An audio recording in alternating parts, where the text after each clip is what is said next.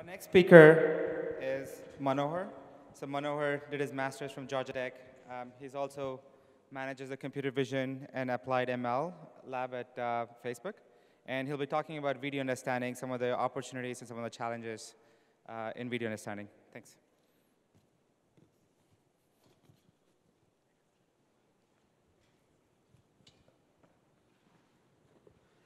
Thank you, Vijay.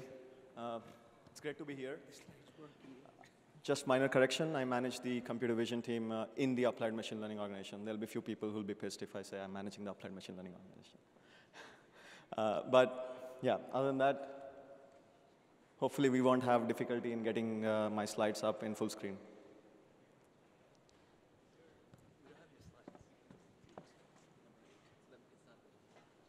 There is a complication, let me come back.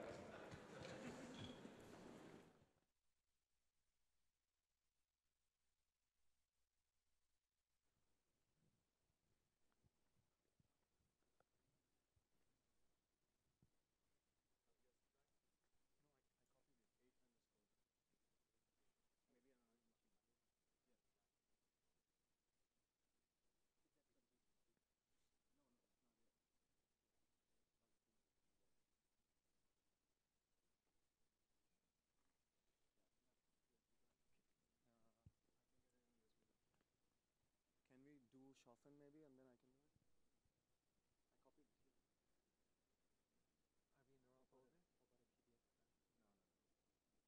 I copied it.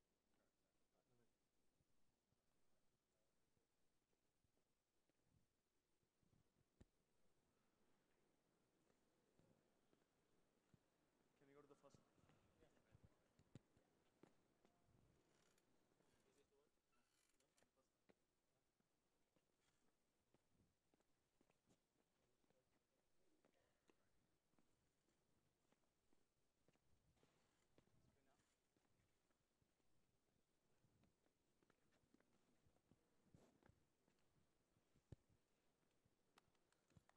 Okay.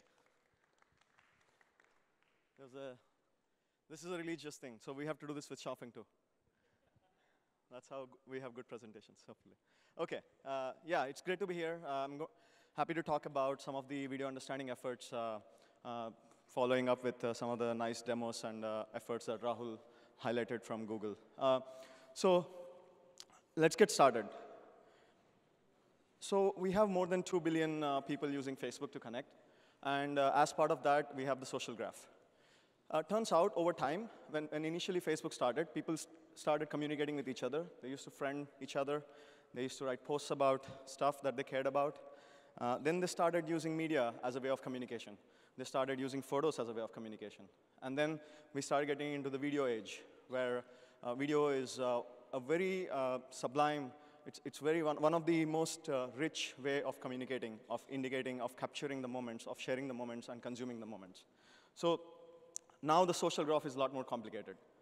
We have all of this content, and then we need to build the AI to understand this content. We need to understand what people care about, what they're talking about, and it's easy, or probably easier, to understand when they explicitly call out the intent, but with respect to videos, it's a lot more tougher. So what I'm going to talk about is some of the unique aspects of what you need to build as the AI backbone when you have these algorithms trying to understand all of this video content that gets uploaded every day, that gets used as a way of communication. So if you look at a simple example of somebody capturing a video and saving it and storing it and basically broadcasting it on Facebook, you have people having a conversation around the video. You have people reacting to the video. So it gives you a lot of metadata beyond pixels. So when you're talking about video understanding, we need to start thinking about all of this metadata, not just the pixels. So that's one unique aspect. And one of the reasons I'm excited personally about this is, given that more and more of our communication is going to be through video, it becomes even more important for us to build the AI algorithms to understand video. Then we can do a much better job of connecting people with each other and connecting people with the content that is happening every day. So we do it in many ways. One of the things that we have talked about publicly is whenever you capture a moment and share it on Facebook, we want to understand that so we can do much better job with the services. So we built this platform called Lumos. It runs on billions of images, and it has more than 400 visual models that can be run every day on all of these photos and videos. And there are millions of examples that are used to train these models. As was clearly pointed out, some of the models are frame-based models. So when you're thinking about video understanding, you can go a long way by actually framing the problem on image understanding and then doing an aggregation over time. So that's exactly what happens with Lumos. You can actually use Lumos to do data collection. So let's say you want to build a model today for fireworks detection. It's July 4th, and you want to understand how many of these videos are about fireworks. You can do a really good job by using Lumos to go and say, let me collect data for some fireworks. And all you need to do is type in some keywords, and you say fireworks, and it gives you a bunch of images that have the caption fireworks or a hashtag fireworks for that particular day. Now, obviously, when somebody says fireworks, it doesn't necessarily mean that image is of fireworks. It could be very noisy.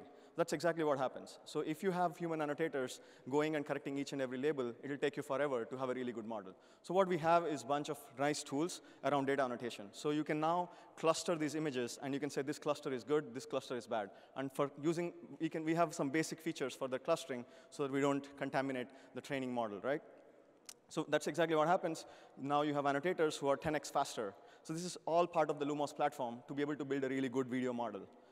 So the next step is training. So one of the nice things is the deep networks that we have today, even though they are trained on specific tasks, if the number of tasks is a lot, and if the task is big enough with many classes, the representation starts to generalize, especially the lower level layers. So what you could do is when you have a new task, you don't necessarily have to train the whole model. You can actually train a model, a very small model on top of this representation. That's exactly what you could do here. So here you can basically say, I want to train a model, and you have off-the-shelf deep networks that you can select.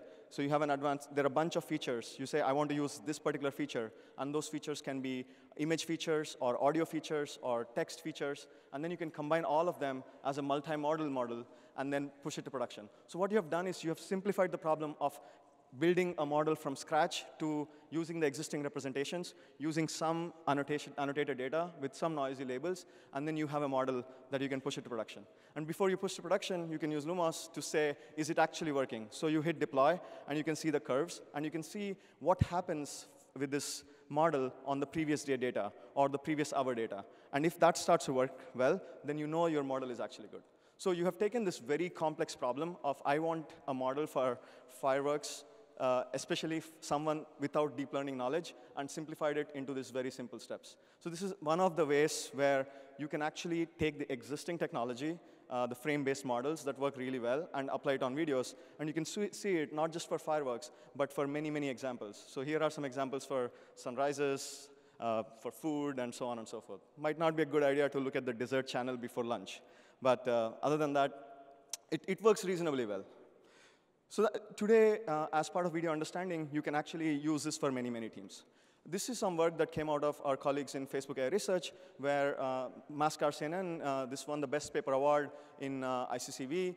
And here, what we did is we have a model that can do instance-level recognition. So when you talk about video classification, you're basically just saying there's a cat in the video, but you don't necessarily know where in the video it is and what pixels belong to it. So Maskar Senen is basically something that we designed for images, where when you have an image, you not only know whether that image contains a cat or a dog, whatever, it also tells you which pixels belong to a cat. So it gives you instance-level recognition. What you could do, these are some outputs. These are not ground truth. So it actually does a pretty good job on small objects, big objects, for various kinds of objects. This is part of the COCO dataset. But you can take this instance-level recognition network, and you can use it for pose estimation. So what is pose estimation? Pose estimation is basically telling you the key points of a person. Why do we care about pose estimation? Many of the datasets in video are actually about understanding the actions of what people are doing in the video. This makes kind of sense. If you think about videos on Facebook or videos that we actually capture on a daily basis, it's about people, it's about our moments. So when you think about understanding video, you have to go beyond scenes, you have to go beyond objects, you have to understand what people are doing in video. So pose estimation is one minor step towards understanding what activities people are doing. So you can take this Maskar Senen model that is designed on images, and you can apply it on videos, and it does a decent job. It actually does a pretty good job than what we thought initially. There is no temporal modal or temporal alignment between the predictions of the image-based model. You're just applying the image-based model on every frame in a video. Let's take a look at another example where somebody is actually doing some acrobatics, right? So you have this one model that takes every frame in the video and gives you the segmentation of the person and gives you the pose estimation of the person. So that's pretty good. But when you have multiple people in video, then you start getting into challenges because you need to start doing association. So we had an algorithm that was a two-step process. So the first step is you take the state-of-the-art models like mask-RCNN, or you can even take some of the models that we did before mask-RCNN called C3D, which are 3D coordinates that take small clips. And then using those, you can start predicting the key points of the person. But then when you have multiple people, you don't know which key point belongs to which person. So what you can do is you can do a Hungarian matching algorithm on the outputs of these frames, and you can go a pretty long way there, too. And we're super happy that we won one of the challenges in the post-track challenge at ICCV just 1 week ago.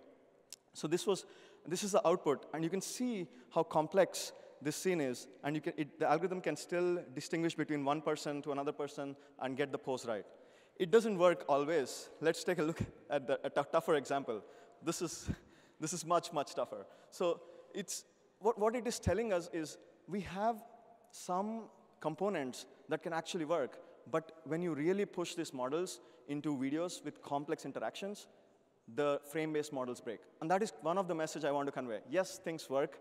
We have amazing models that work on images, but really understanding motion and doing correspondence over time and understanding video, we have a long way to go. So one other challenge, as some of the examples that Rahul pointed out, is running these models on device.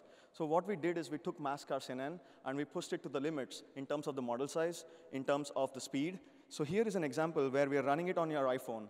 So this is pretty cool because your iPhone or your Android phone or any other phone can actually understand what people are doing in a video in real time. And then you can start doing things accordingly. Let's say you're capturing a live video and broadcasting it on Facebook. Then you can start thinking about various applications because you start to get a reasonable understanding of what is happening in the scene. So we're just hanging out in the library at Facebook. This is another example where we took some of the existing technology of frame-based models of face detection, which is pretty well-known problem by now, and then tracking real time. And what you can see here is the person to your left is compressed using the semantic compression, and the person to your right is not compressed using semantic compression. So you use the same number of bits, but the clarity on the face is extremely good for one of the cases, for the person actually to your right, sorry. So person to your right is using semantic compression. So why is this important? You can actually reduce the bit rate when you broadcast videos significantly. And many of Facebook videos is a person talking or broadcasting themselves or capturing other person. So you can use existing technologies to basically empower many, many people, especially in the developing world. One of the challenges so I'm going to talk about a few challenges and what we are doing as a company. So one of the challenges we face in video is obviously around infrastructure.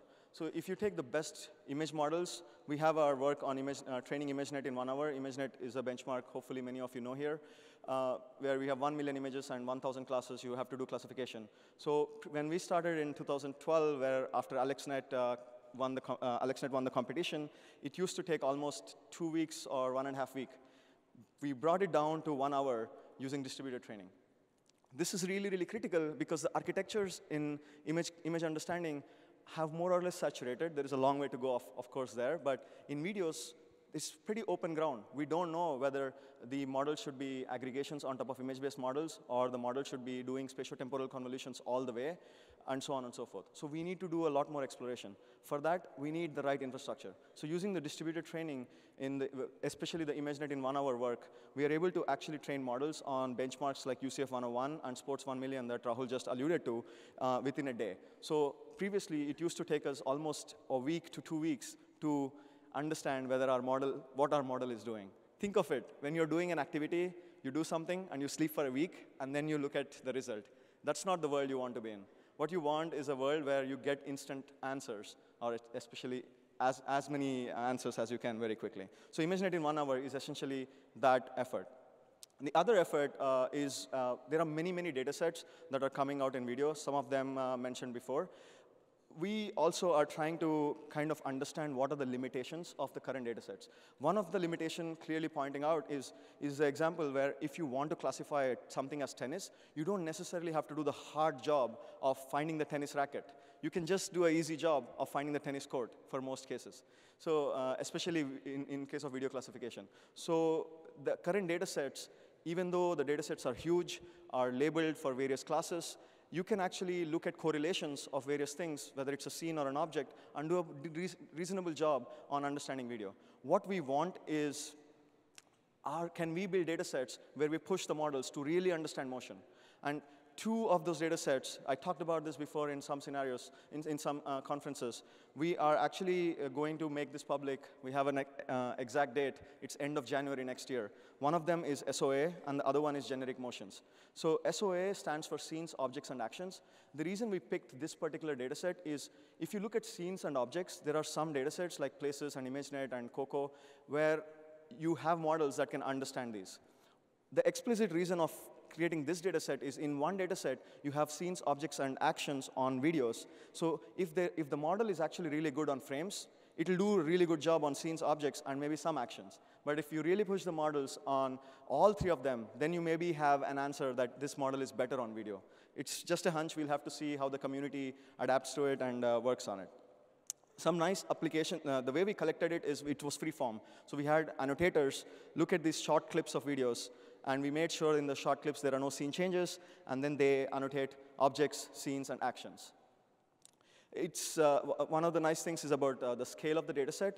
We have a long tail of objects, long tail of scenes, and long tail of actions. And for each of these occurrence, we have multiple instances of the class.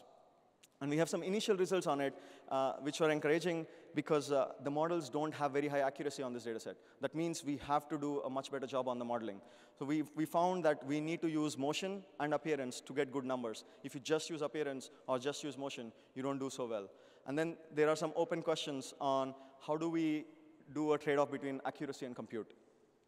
Another data set, like I said, is generic motions data set. So today, when we think about jumping, it's actually jumping is an action, but jumping can be performed by people, by cats. In this case, let's look at sliding. That's a panda sliding. It's a car jumping, right?